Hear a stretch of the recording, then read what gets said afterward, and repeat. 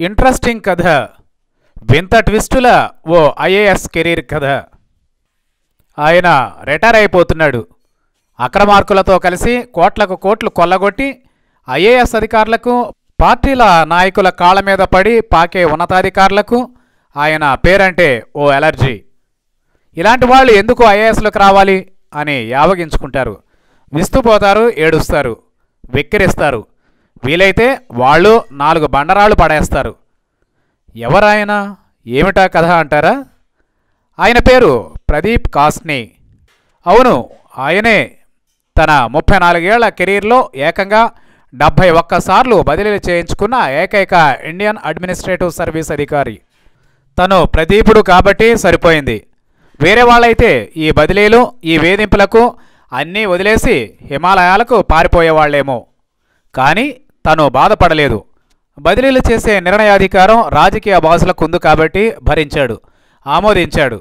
అయితే తను పాటించాలని అనుకున్న విలువల పట్ల వేసమెత్తు రాజీపడలేదు. That is Pradeep కాస్ని. పొద్దున్నే చక్కగా స్నానం చేసి డ్రెస్ వేసుకుని బూట్లు తొడుక్కుని ఓసారి హడావిడిగా పత్రిక తిరిగేస్తాడు. తనకేమైనా బదిలీ చేశారో తెలుసుకోవడానికి. సీఎం కార్యాలయానికి ఫోన్ చేసి, అయ్యా, ఈరోజు నేను వెళ్లాల్సిన ఆఫీస్ పేరేంటి, కాస్త త్వరగా చెబితే నేరుగా అక్కడికే వెళ్ళి జాయిన్ అవుతాను అని వెటకారం ఆడాడు ఓసారి. మరోసారి విసిగిపోయి ఓ ఆఫీసుకు వెళుతూ దారి మధ్యలోనే ఫోన్ చేసి, ఇప్పుడే చెప్పండి ఎటు టర్న్ తీసుకుని ఎక్కడికి పోయి జాయిన్ అవ్వాలో అని చెడామడా దులిపేశాడు. మరి 71 బదిలీలంటే ఎంత ప్రెస్టేషన్, ఎంత రగిలిపోవాలి కడుపు. పైగా ఏరి కోరి వెతికి మరి ఆ ప్రధాన పోస్టుల్ని జల్లెడ పట్టి మరీ ఆయనను తక్కువ కేడర్ పోస్టుల్లోకి బదిలీలు చేసేవాళ్ళు. ఇక్కడ కాంగ్రెసా బీజేపీయా అని వదిలేయండి, ఒకే రాజకీయ నాణ్యానికి అవి 2 వేర్వేరు ముఖాలు అంతే. తమకు పడని అధికారులకు రాజకీయ నాయకులు ఏ స్థాయి అవమానమైనా చేయగలరు. ఏ శాఖలో ఉన్న అవినీతి వ్యవహారాల దుమ్ము దులిపే అధికారులను ఏ ప్రభుత్వమైనా సహిస్తుందా? ఇక్కడ అంతే. అంతెందుకు, ఢిల్లీలో 2 రౌడీ ఎమ్మెల్యేలు ఏకంగా సీఎం ఎదుటే సాక్షాత్తు రాష్ట్ర ప్రభుత్వ ప్రధాన కార్యదర్శినే ఉతికేశారు. ఈ ప్రదీప్ కాస్నిని ఓ పోస్టుకు బదిలీ చేశారు. ఆ పోస్టు పేరు హర్యానా ల్యాండ్ యూజ్ బోర్డ్. దానికి స్పెషల్ డ్యూటీ ఆఫీసర్గా వేశారు. విచిత్రం ఏమిటో తెలుసా? నిజానికి ఆ పోస్టు ఉనికిలోనే లేదు. 10 ఏళ్ల క్రితమే ఆ పోస్టును రద్దు చేసి పారేశారు. మరి ఇప్పుడు ఉనికిలోనే లేని ఆ పోస్టుకు అంత సీనియర్ ఆఫీసర్ను ఎలా బదిలీ చేశారు? అదే కదా మరి విశేషమంటే. ఇంకా జోక్ ఏంటంటే, తనను బదిలీ చేసిన పోస్టు ఎక్కడుందో చెప్పాలని తను తిరగాల్సి వచ్చింది. ఎవడూ స్పందించలేదు.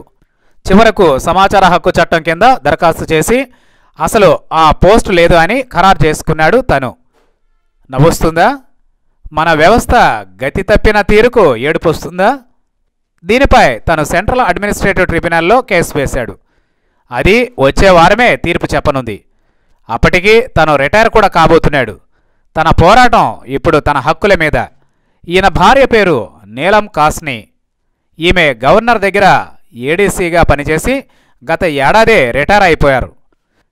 దాదాపు చీఫ్ సెక్రటరీ స్థాయికి ఎదిగేంత సీనియారిటీ ఉన్న ఈయన రేపో మాపో రిటైర్ కాబోతున్నాడు కదా. 6 నెలలుగా ఆయనకు అసలు జీతం కూడా ఇవ్వడం లేదు హర్యానా సర్కార్. ఈయనలాగే ఇంకొక ఆయన కూడా ఉన్నాడు. ఆయన పేరు అశోక్ ఖేమ్కా. సేమ్ హర్యానా క్యాడరే. ఆయనకు ఈ మధ్య 51వ బదిలీ జరిగింది. ఈయనే రాబర్ట్ వాద్రా భూ కుంభకోణాలని వెలికితీసింది. అప్పుడు కాంగ్రెస్ సతాయించింది. సేమ్ బీజేపీ ప్రభుత్వం ఈయన్ను కూడా బదిలీలతోనే సత్కరిస్తోంది. ఈయన బెంగాలీ, ఖరగ్పూర్ ఐఐటిఎన్, 1991వ బ్యాచ్ ఐఏఎస్. తనను ఎంత అవమానపరుస్తారంటే, సేమ్ ప్రదీప్ కస్నీకి ఏరుకోరి చెత్త పోస్టులకు పంపిస్తారో ఈయన్ని కూడా అంతే. ఓసారి తనకన్నా 5 మెట్లు దిగువ ఉన్న అధికారికి వ్యవసాయ ముఖ్య కార్యదర్శి పోస్ట్ ఇచ్చి ఈయనకేమో తన కింద పనిచేయాల్సిన సీడ్స్ కార్పొరేషన్ ఎండీగా వేశారు. కావాలని పొగబెట్టడానికి, సతాయించడానికి, మానసికంగా వేధించడానికి.